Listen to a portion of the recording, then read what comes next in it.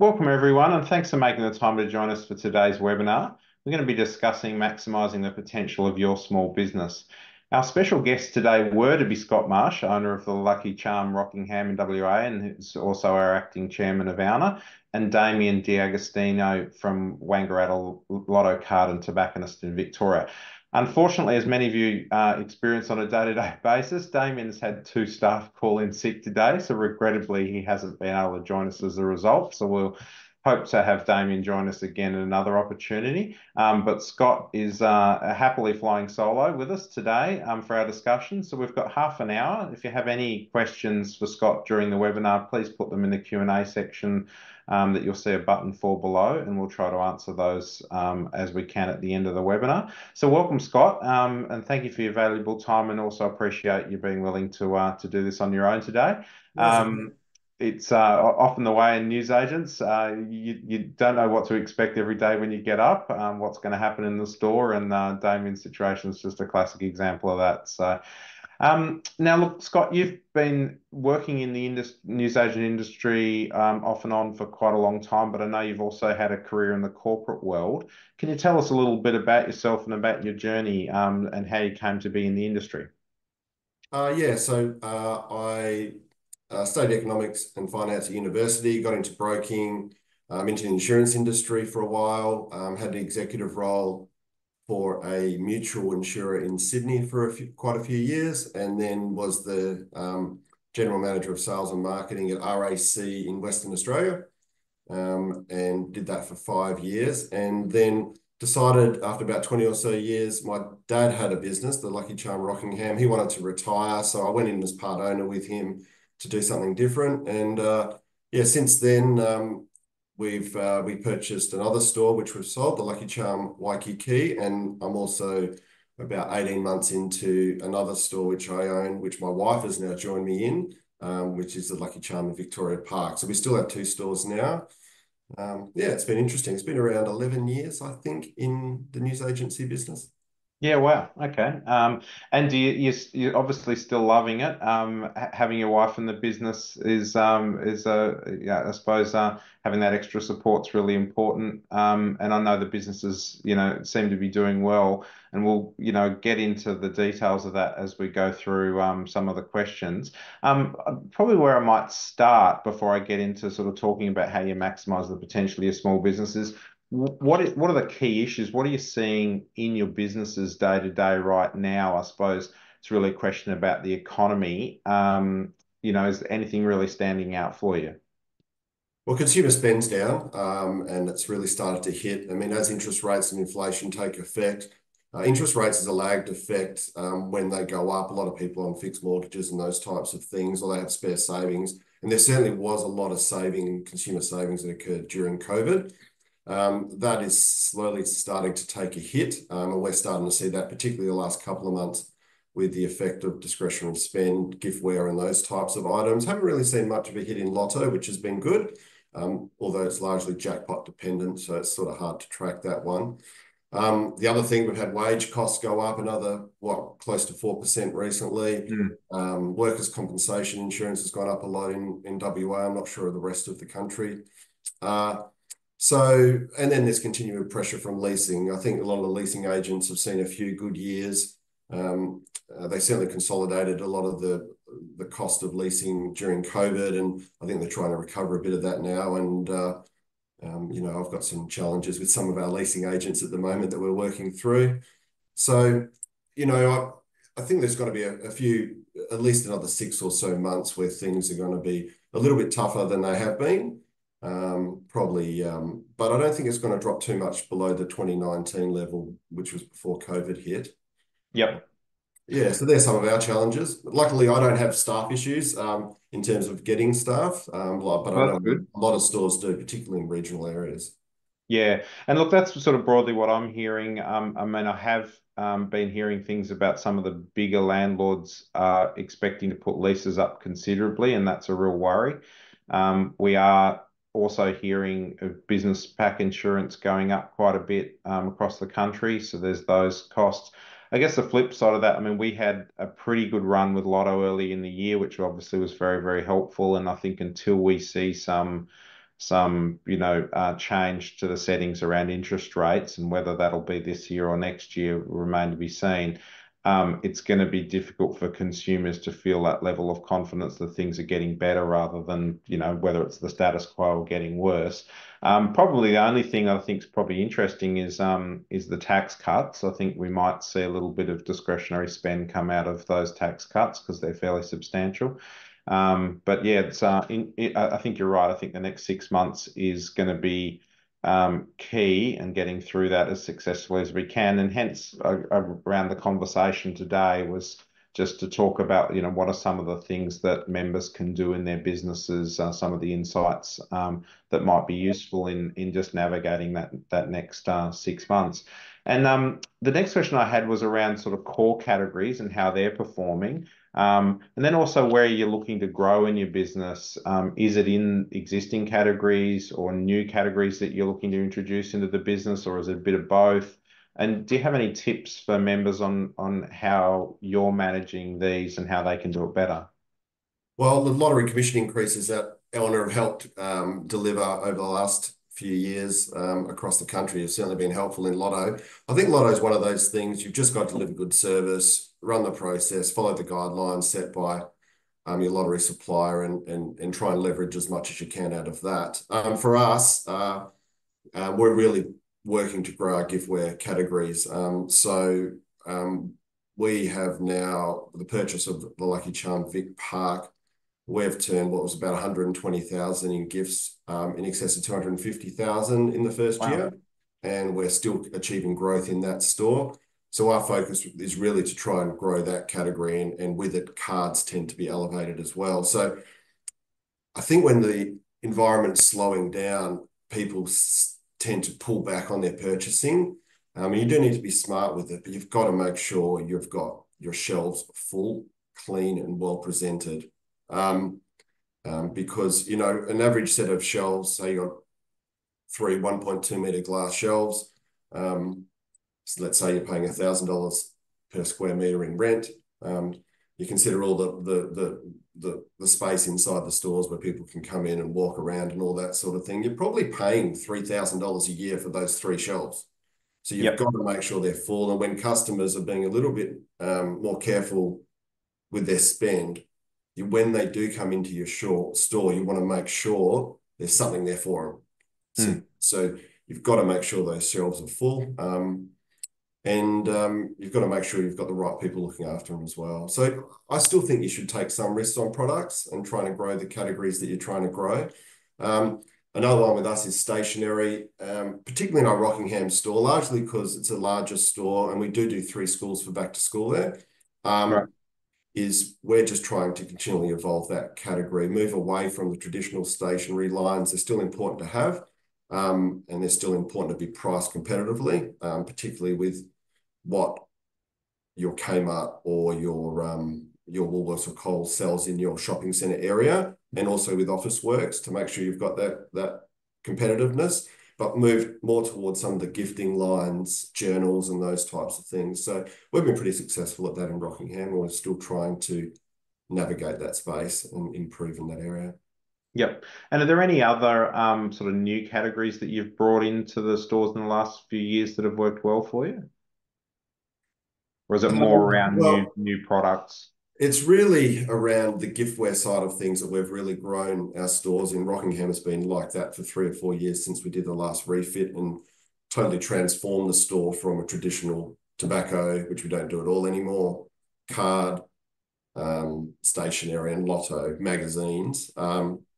So we use our technology, we use POS Solutions, and under our giftware category, we have segmented all of our subsections under giftware. So we'll have a category for candles and soaps and fragrances, and then we'll have subcategories under that. We'll have a category under homewares, which can be quite broad, depending on how you want to do that. A category under baby and wedding, a category under jewelry and those types of things. Women's fashion, we have a separate category on. So monthly, we have targets for all of those categories. And then at the end of each month, we run a report to see exactly how much we've sold. So we're on top of the numbers, and we look at the space allocated to it. So our focus is really to grow those categories or the Yep. subsections under giftware. Technically, it's not giftware. You could say it's a gift for itself. Half of the customers or more that buy gifts from us are buying items for themselves. So it's a personal gift, I guess you could say. Yes.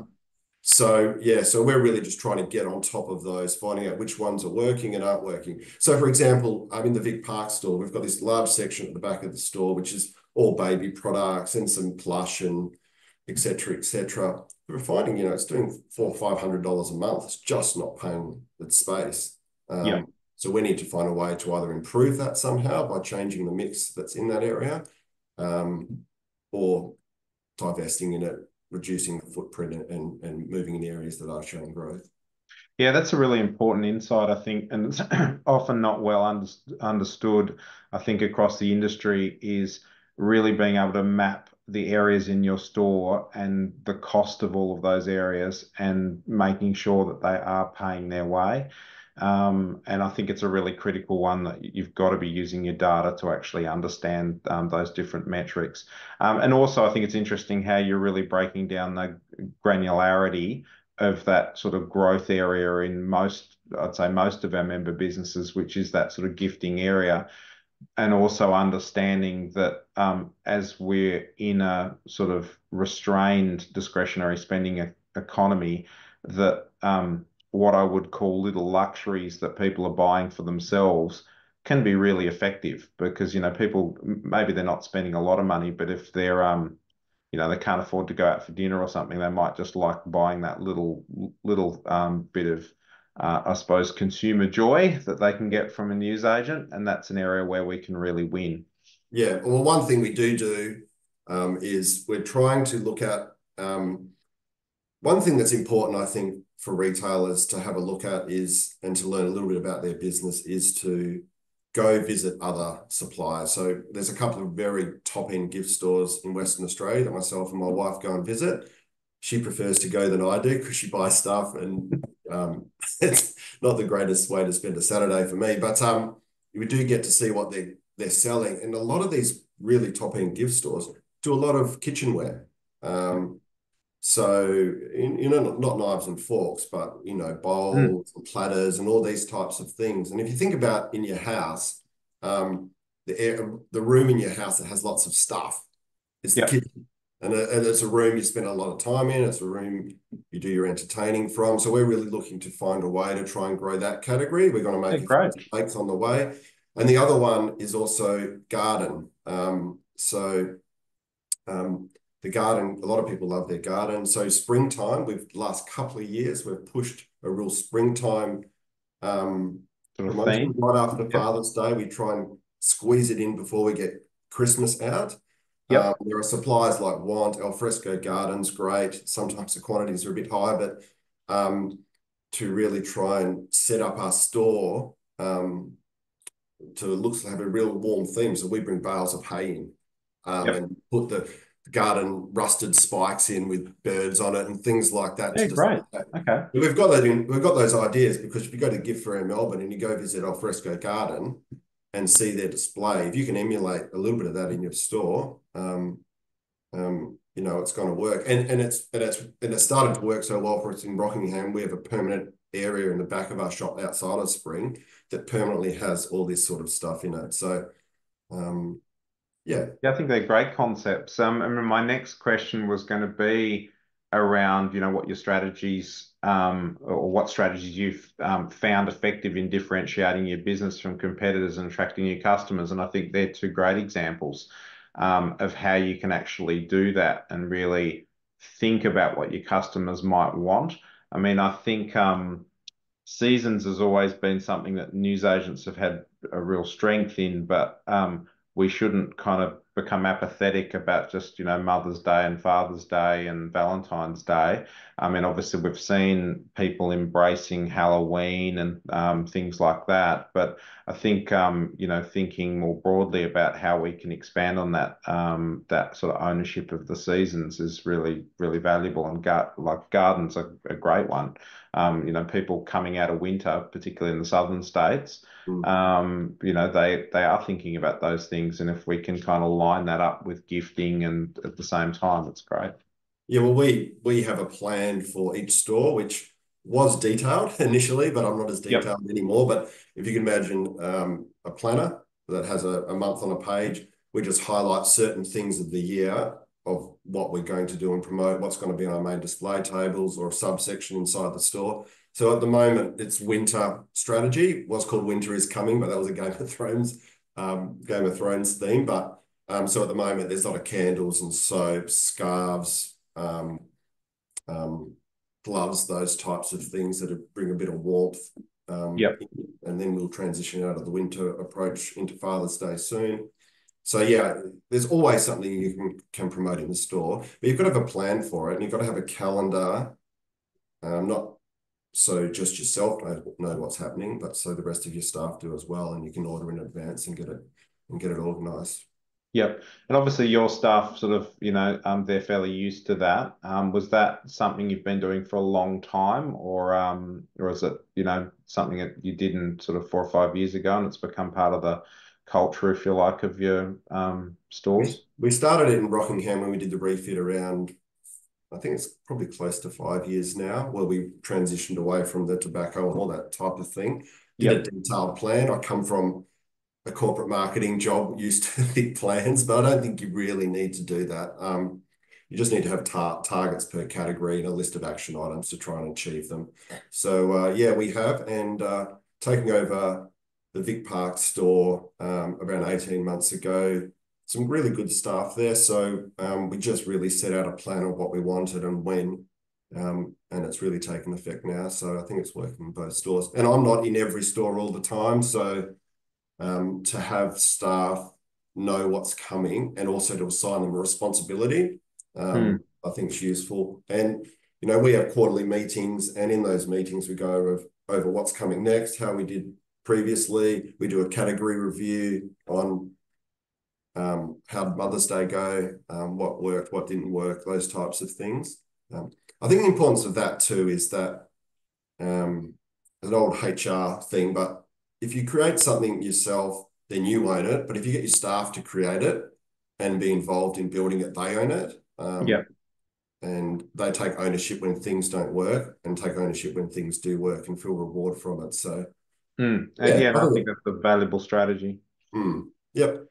And thinking about your competitors, how do you I mean, thinking about how you differentiate yourself from your competitors and you attract new customers, do you spend much time sort of looking at competitors' stores and understanding what they're doing? Yeah, we do. I mean, you should walk around where you are and see who's around your store. In our Rockingham store, there's Australian bags across from us. So we really haven't gone into that women's fashion bag range. I just don't think we can compete with them, Yep. the range and that sort of thing. If we can find something that's totally different, yes, maybe. But so we do look at the competitors that are around and try and find a point of difference. Um, yeah, I think newsagents need to probably be a bit more optimistic, I feel. What we've got that other stores and gift shops particularly don't have, we have the lotto product. So a lotto product is a continual flow of income. It's unique to us and it gives us a fair bit of continual revenue that can allow us, even though we don't have the buying power of some of the bigger stores, that can allow us to be price competitive with a lot of the other giftware items we get in. So if you're looking at some of the giftware shops, they might have 200% markup on certain things. We don't need to do that. So we can have a point of difference in the news agency business if we get those other categories right. Hmm. And if we agree with ourselves that what we've been doing in the past needs to change and we need to be very good at what we're going to do in the future, I think that lottery product really gives us an ability to do that. That's unique to our industry. Yep. And is that how you look at lotteries, largely as just, being the vehicle to then, turn those customers into, more valuable sales? Well, it's a vehicle within itself because it is a good product line to have. Hmm. But Strong brand. it's a strong brand, it's good revenue, and it's good traffic. I mean, it's low margin, high volume sort of stuff. which was like in the insurance industry, home and car insurance, that I worked in for many years. It's low Yep. margin, high volume. So it gives you that foot traffic, and you want to make that work. You want to give great service and make sure your counters are clean and all that sort of stuff. But if you want to expand your business and get the cream on top, you can certainly use that product line to give you a point of difference in the marketplace, in terms of traffic flow, and a point of difference in terms of revenue that a lot of your competitors don't have. Yep. And I know we've sort of talked about competitors. What if we look sort of more towards the consumer and their preferences and trends that are happening in the marketplace with different product offerings and so on? How do you keep up to date with that? Um, so I don't do it myself Yep. because whilst I am interested in certain aspects of giftware, particularly homeware's style of things, I'm not very good. I mean, if you look at your customer base, what 90, take lottery aside, 90% of your sales is probably women, right? Yep.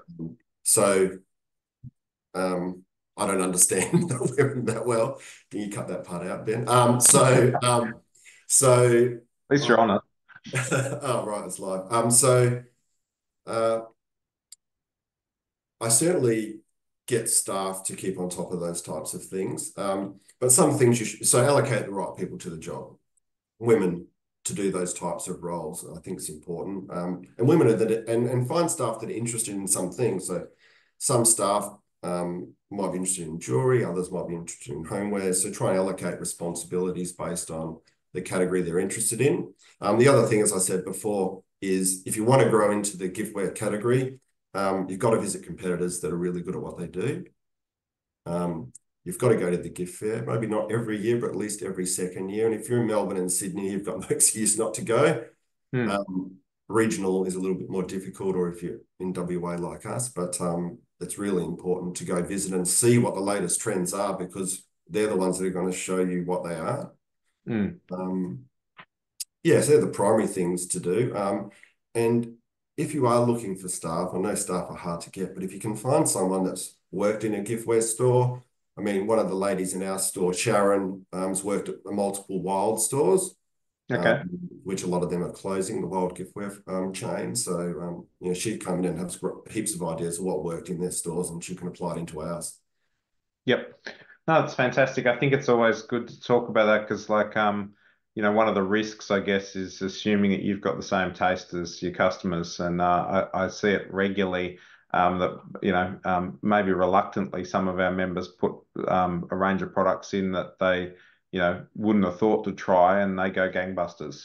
It's sort of Yeah. sometimes we make all sorts of assumptions about who our customers are. I And we might make move on to. and we make mistakes, and we make mistakes. There's things we've got that just haven't worked. So, in And when that Rockingham, happens, what do you do? well, as I said, if you're so Rockingham is near the coast in Western Australia, so a lot of the coastal Hampton style homewares and product lines go really well, which you get from companies like Coast to Coast or Swing Gifts, those types of things. They didn't all work as well in Vic Park, which is more inner city suburb, quite close to Perth Central. So it's good in that I can move stuff between stores. Yep. If they're not moving at either store, or they've just been there for a while, you've got those 3 shelves that you've got stuff sitting there that's been sitting there for 3, 4, 5 months. You've got to, and you're paying $3,000 more for those 3 shelves a year. You've got to move it on. So you've got to discount it at or below cost. And much to the disgust of my staff, you've just got to throw it away. And there are things to throw away. I was at a big supplier of homewares the other day, chatting to the CEO when we were doing a order, and even they said, like, they'll get items in, almost 20% of it they need to either discard or sell below cost to get rid of, because they make mistakes as well. And the same thing's going to happen in your store. Yep. No, terrific. And so now moving on to marketing, and how you market your stores, can you share any examples of, successes you've had or initiatives that you've run that have really helped drive sales and customer engagement? Yeah, I think for the Rockingham store is, I mean, if you're in a large shopping centre, you pay rent for traffic. your marketing strategy is high rent, right? So, Yep. so that's certainly part of it. But you can't just rest on that. So in the Rockingham store, I went out to local schools and approached them with a proposal, talked about what we could do, and actually went out and actively promoted the stationery lines. We do 100 grand in stationery in January in Rockingham, so it's working pretty well for us to do that. So that's a form of active marketing. I'm also part of the Lucky Charm group, so we have quite a large rewards platform, which is where we get customer loyalty and loyalty cards where there's discounts and all sorts of things that we apply to those. So from a group perspective, I think our store's got around 20,000 rewards customers, probably got about 10,000 email addresses. A lot of them are incorrect or they don't give it. So we have a good way to market to them with specific offers around certain seasonal activities and that sort of thing. So that's quite a lucky thing you have being in a group. Yep. But not all customers or stores can do that, obviously, if they're not in a group. And we use Facebook quite heavily as well to promote certain things. So, And that's fairly effective. it is effective and it's cheap. Yep. So you might boost an ad will cost you $30 to boost something for a week. You'll get multiple customers that will come in and say, I saw your ad, and come in and spend $100. You only need one of them to pay for the ad. Yeah, right. Yeah, it's interesting. So Yep. it's pretty cheap to do. I Yep. must admit, it is in our plan to do it more regularly. We don't do it as much as what we should, and that's something I need to push a little bit harder with my staff to make sure they do those Facebook updates, but we do them quite regularly. Terrific. Now, getting into the weeds a little bit more, how do you approach inventory management? We've sort of talked about having the right products and minimizing the risk of overstocking or tying up too much capital. How do you approach that? I think we sort of covered it a little bit in that we've just got to make sure you've got a lot of stock in your store. Yep. Your store needs to be well stocked, and it goes against the grain. But in these quiet times, I think you have to have a lot of stock. You've just got to understand what's moving and not moving, and if it's not moving, you've got to discount it and replace it with something that works. And that's really just using the data out of your point of sale and just being Data really out of across it. sale, yeah. I mean, if you've got a bigger store or you're in a group, you might be able to get some bulk buying discounts, which we certainly can do. But you just got to make sure things in your store, you've got to understand how they're performing and move them on if they're not performing. Yep. And if they are performing, don't let yourself run out of stock. I came into Rockingham yesterday, and we sell Main Beach hand creams and all that sort of stuff, and they do a range of products which are quite good. And there was a couple of the main items missing, and I said to my staff, you've got to make sure these high selling items we don't run out of. You've got to keep the stock coming in. You've got to keep it full. And don't be scared to quit stock.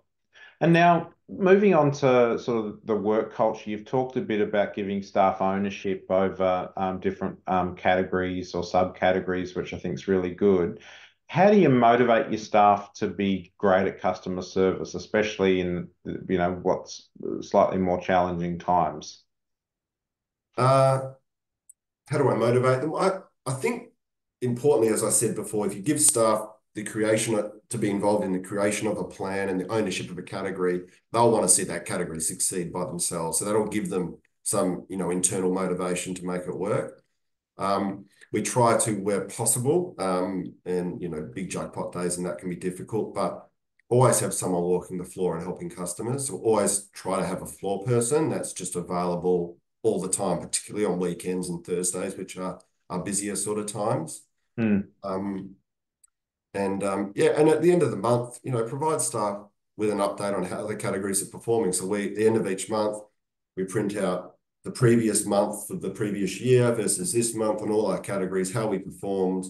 And I highlight things that went well. And I also let people know where things haven't performed and what we can do to try and improve it. So it's just giving that feedback. I think, people like to see progress and like to see effort they're putting in generates a result. So I think it's important to let people see what that is.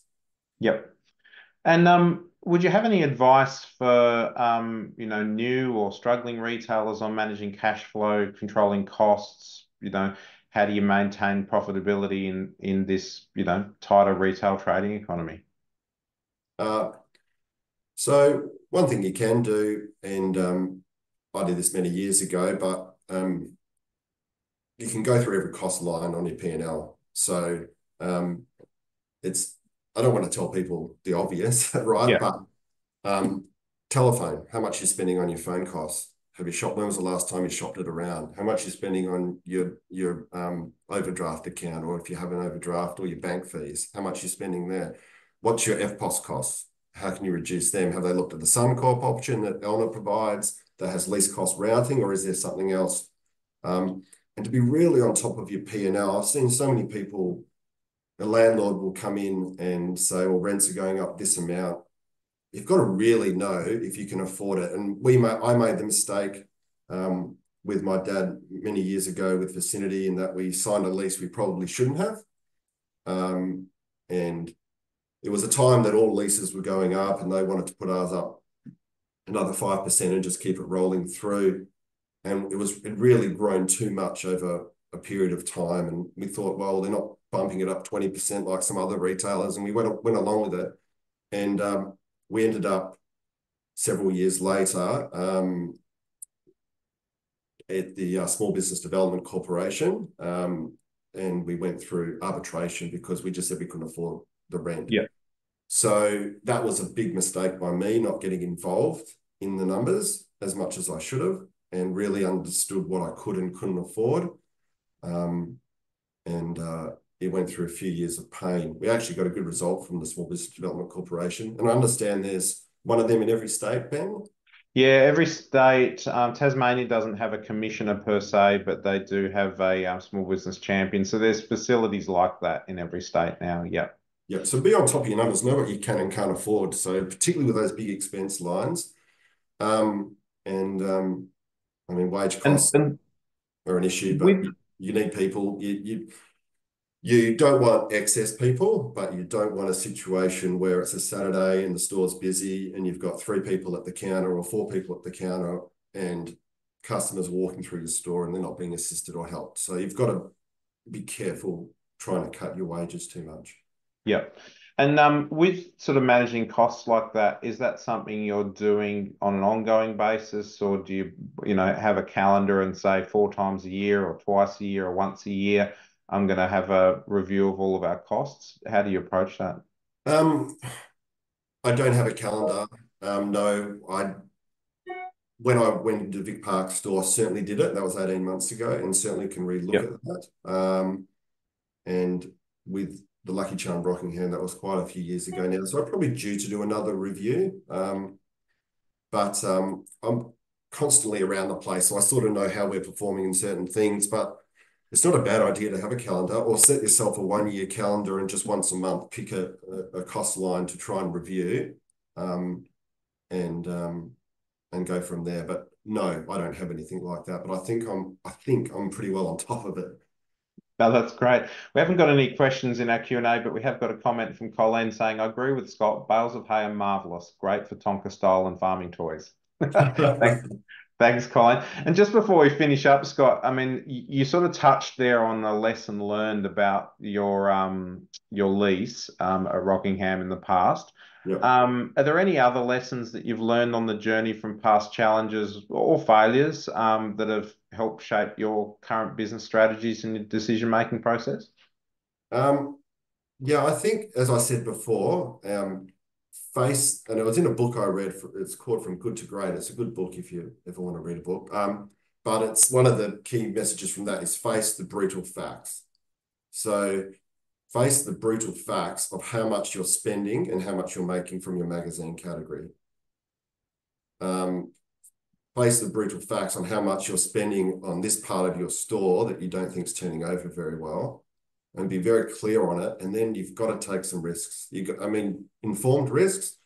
When we transitioned Lucky Charm Rockingham from traditional news agency with tobacco and the like, and the refit cost 200,000, whatever it cost back then. My mum was still a partner in the business and not an active partner, but she did the accounts, and she was sort of saying it's a waste of money. We're not going to get a return on it. but I knew we needed to change. So we changed the store entirely. We did quite a modern fit out with the store, and spent a fair bit on furniture, and buffets and display tables. Like display table at the front of our store, that's $3,000. It's display table, a big Yeah. 2.2 meter display table with bench seats and all that sort of stuff. And I sort of got the view that it was a waste of money. But 2 years later, the store's grown into getting close to 500,000 in giftware. Yeah. And I do like to remind Mum at family dinner, which is every Wednesday night, including tonight, or I might remind her again tonight, that it wasn't such a bad idea, was it? To take the risk, transition your store and make the change. Just don't keep doing what you've been doing, because not only the traditional news agency channels aren't what they used to be, but even things you're doing now need to change. So face the brutal facts and make the call, and take some informed risks, is what I'd recommend. Fantastic. I think that's a great spot for us to leave it. But thank you again, Scott. It's been terrific, and you've really shared some really valuable insights that I think will, encourage people that have listened in to go and think again about different aspects of their businesses and how to adapt and how to navigate this next 6 months or so. And yeah, really appreciate your insights and expertise, and appreciate the time to come on and chat with the members today. All right. Thanks, Ben. Thanks, everyone, for listening. Thanks, everyone. And we'll look forward to hosting you again on our next webinar in the not too distant future. Talk soon. Bye. Cheers.